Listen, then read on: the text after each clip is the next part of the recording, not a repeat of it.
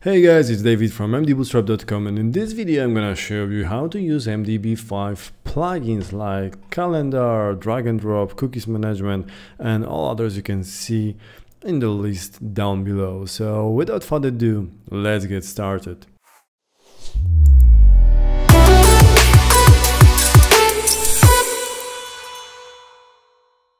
So first I'm gonna show you how to add plugins to your project, and I'm going to show you two options. One is to download our zip file from your profile page, and the other one is going to be how to install it via npm. So let's start with the first option. Navigate to mdbootstrap.com. In the menu on the right side, navigate to orders, and you should see your available downloads. Click download next to advanced annual. This will start downloading a file for you. Once you download a zip file, unzip it into location of your choice, open it with a text editor. Let's check index.html file. Let's open live server to see the preview. So this is our starting project. And if we check our code, you're gonna see that plugins are already linked in our project. Now let's have a look at the file structure.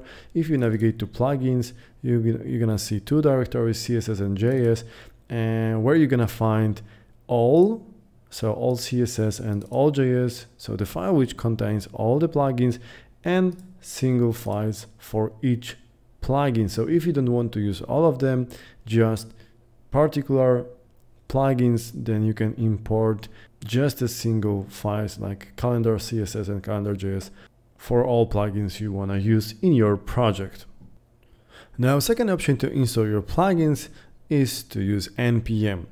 Once you get MDB5 Advanced, you should receive a bunch of emails informing you that access to all the plugins has been granted to you.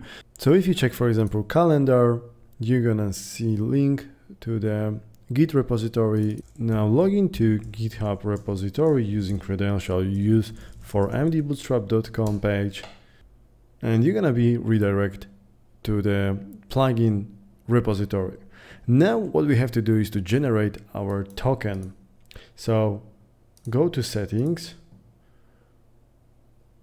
navigate to access tokens, and create new one. I'm gonna call it MDB5 plugins, and choose read repository option, and then click create personal access token. This will generate personal token for you. Make sure to save it because it's gonna be shown only once. After that, you're gonna need to recreate a new token. So let's make a copy of it. Now let's check MDB Pro plugin installation page, where you're gonna find all the instruction on how to install MDB plugins, and let's go to npm. So what we have to do, we have to use this command, but we're gonna replace access token placeholder with our access token. So let's create a new directory. I'm gonna call it mdb5 npm. Let's open command line here. I'm gonna use git bash. Now let's prepare our commands. So first we're gonna install MDB-UI-Kit. So I'm gonna copy this command, paste it, and I'm gonna replace this access token with mine token, and then use command.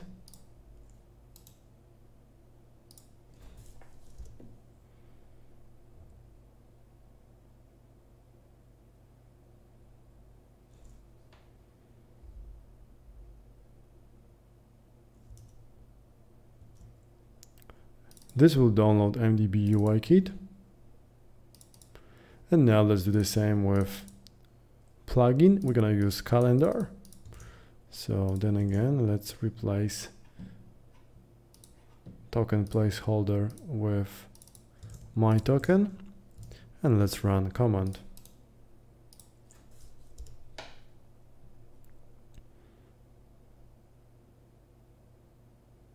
Now both MDB and calendar plugin are installed under node modules, and in order to start using them, we have to import them as a JS modules.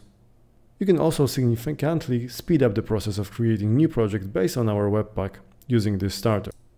Now let's have a look at our plugins. I'm gonna get back to our project. So this is our starter from a zip file, and let's have a look at first plugin, which is calendar. As you can see, this is the calendar which you may know from Google Calendar. So let's use it. I'm going to copy HTML first. I'm going to replace the content of this entire div with calendar. And let's add JavaScript. As you can see in the JavaScript, we are defining events, and then we are initializing our calendar and adding new events into calendar. So let's do that now. I'm gonna paste JavaScript over here, and let's check result. So this is our calendar, and as you can see, it's working out of the box. We can add new events, daily events, hourly events, and we can even mark multiple days, change the list view, and so on. Now all our plugins have a lot of customization options. So we can change the first day of week, default view, 12 or 24 hours display, different captions, default day, which you see while opening calendar. You can define which events or dates are read-only, and many more options which you're gonna also find in our API tabs, and I strongly encourage you to play with it for some time. Let's have a look at other plugins. So we also have a cookies management. So this plugin make it much easier to play with our cookies. So let's have a look at the example. I'm gonna use this simple method cookie set to set a cookie. So I'm gonna open console and paste this function in a console, and now let's check our cookies. And as you can see, we just added this first visit with our date right now. So as you can see, you can easily set, get, and remove cookies. Now let's have a look at drag and drop. So this allows us to easily make all the components draggable, including different options like blocked axis. So this one can only move in the X, and this can only move within Y. Next interesting plugin is eCommerce gallery. So just by copying this piece of HTML code, we can achieve results like that, which we can use in our e-commerce projects. Another interesting plugin from MDB is file upload. So let's have a look at this example. I'm going to copy this simple example. Let me get rid of calendar here. And let's replace this. So this is our placeholder. It's too small right now, so I'm gonna get rid of this div.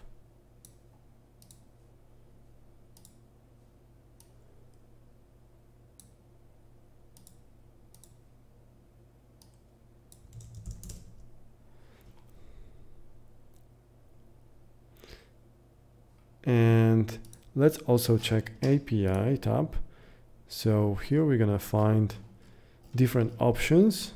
So for example, we can decide upon what kind of messages we want to show, or what is the max size of the file which is allowed, what is the default file uploaded.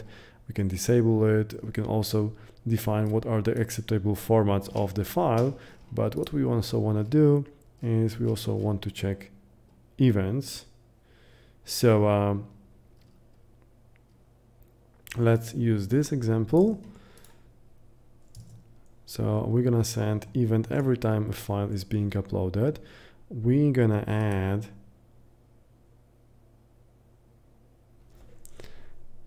an ID to our input. I'm gonna call it file upload. Okay, and now we're gonna add a piece of JavaScript at the end. And let's add some console log added file. So we want to see which file was added. So what we can do, we can either click on this and choose file. So I'm gonna use this one. And here we can see the list of the files. Or we can do drag and drop, and we can see that the file has changed. Other interesting plugins, filters. Let's have a look at this demo in a full screen. So we can easily filter our products on a front end. So very useful tool for any e-commerce project. So you can use radio buttons, you can use checkbox, you can even use custom inputs to filter your results.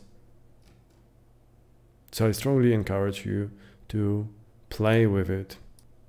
Then we have mentions, which you probably know from social platforms. So we can easily add some mentions in our, for example, comment box.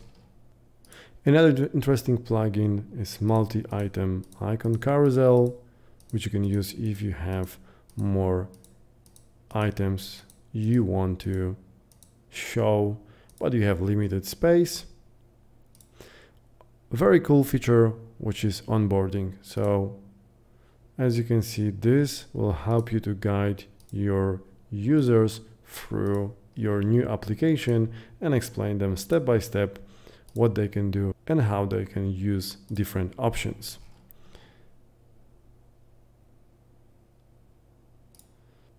Storage management plugin is pretty much similar to cookies plugin, but it uses storage instead of cookies. So similar to cookie, you can just use this very simple method like storage set, storage get, and storage remove to add some values into browser storage.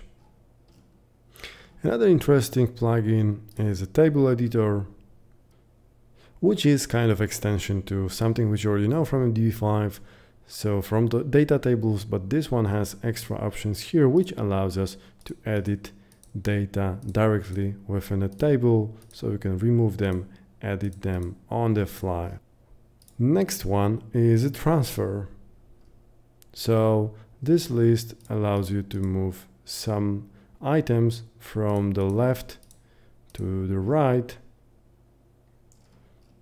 including all options like multiple items, disabled items, or one way, which makes sure that transfers can't go back to the previous list.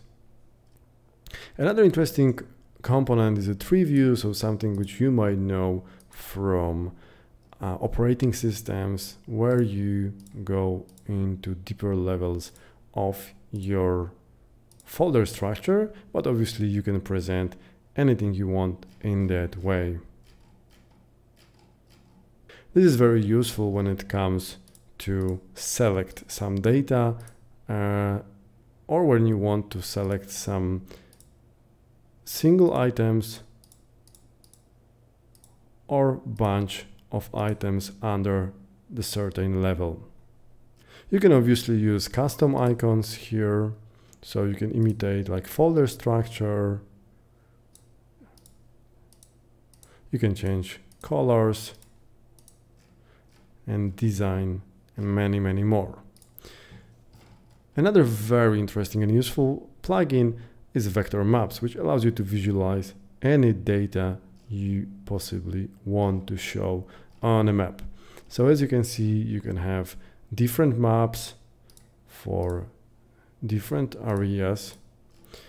You can have editable maps and read-only maps like here. You can also have colored map with legend to show some interesting data and the differences among the countries.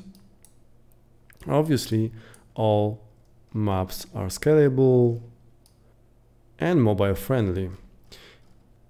You can download data from different APIs and show them on a map.